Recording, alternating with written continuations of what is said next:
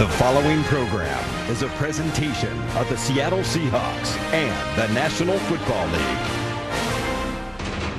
Coming up on the Seahawks pregame show, the Seahawks team up with the United Way to climb Mount Rainier for a great cause. Kickoff is coming up. First up, the Seahawks team up with the United Way to climb Mount Rainier for a great cause. The United Way's Climb for the Community. Up close, next on the Seahawks pregame show. It has been a long, busy offseason for the Seahawks, and they have been busy off the field. The Seahawks teaming up with the United Way to try to end homelessness in King County. Todd Lewicki had a vision. He had a vision. He thought that the United Way's Climb for the Community would be a tremendous way to raise awareness for basic needs and to help families who are struggling in this tough economy.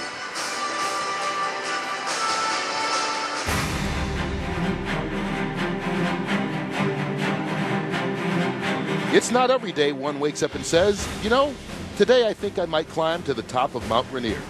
But for one very special group of men and women, 14,411 feet was indeed their quest. And in their hearts as inspiration, the United Way of King County.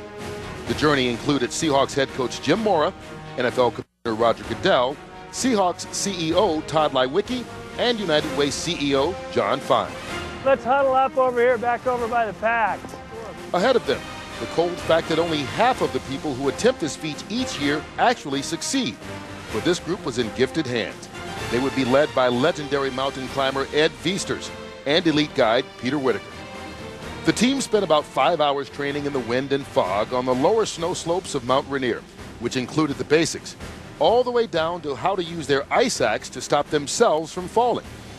What do you think? 40-yard dash with these crampons? You're going to bring that time down a little bit, are you? About a 4.4. Shave a few hundred? Yeah. After training, Mora and company suit up for the frigid temperatures and unpredictable conditions that lie ahead. Each of them will be carrying around 50 pounds of gear on their backs. The first stage of the treacherous climb is a 4.5-mile ascent to Camp Muir, ending 10,000 feet above planet Earth.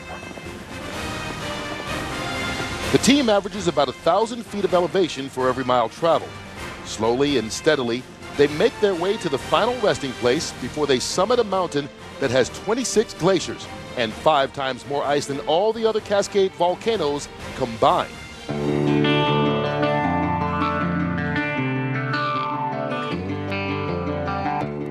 After 8 hours of rest at Camp Muir, they begin the final stage to summit Mount Rainier. But not everyone is ready for what's ahead. Despite months of training in a New York City skyscraper carrying a weighted backpack up 50 flights of stairs, Commissioner Goodell saw the ghost of Rainier around 3 o'clock in the morning. All it took was a long glimpse down a 150-foot crevasse which separated him from his rope and leader, the kind of danger that can and has fatally swallowed poorly prepared, uncommitted climbers. After a gut-check discussion with Whitaker, the man on the other end of that rope, Goodell decided he had come too far to turn back now. Ed Viesturs knows firsthand that climbing this mountain is a life-changing experience. Quote, "The harder you struggle, the more it changes your life." There's no doubt this group will wake up every day here forward with a different perspective on the obstacles life brings.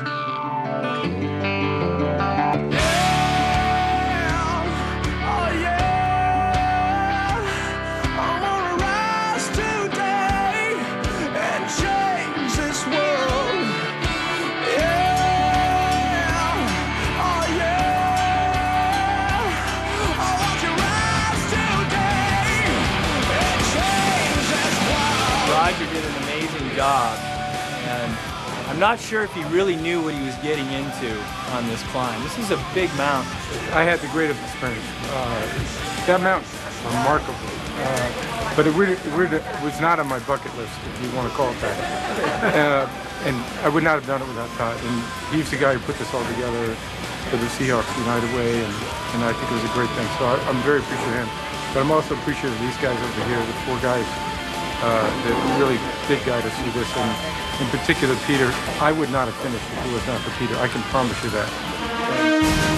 The purpose of this was what we called a climb for the community, and as I said, it was a challenge for us to climb up Mount Rainier, but our community's challenged with people who are struggling, And the people who came together here have raised a lot of good publicity for our efforts on behalf of those people who are struggling to meet their basic needs, to put food on the table, to keep them in their homes, give them access to the benefits that they're eligible for.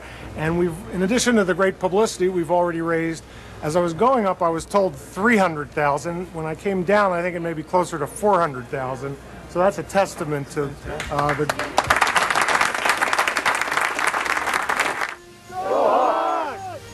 the NFL, the United Way, and you.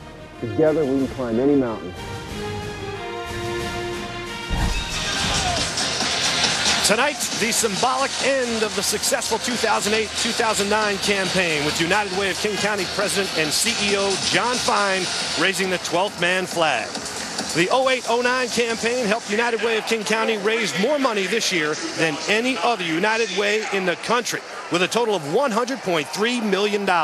It's the third consecutive year the organization has broken the $100 million mark. Congratulations to all involved.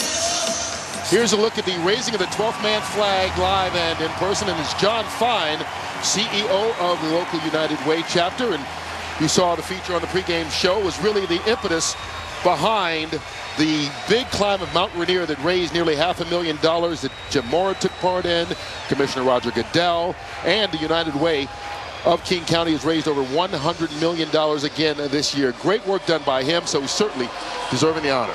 Yeah, this United Way here locally has raised more money than any other United Way in the country. So the city of Seattle and the surrounding community has to be very, very proud of that effort.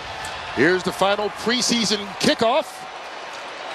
And Courtney Taylor takes a knee in the end zone for the touchback.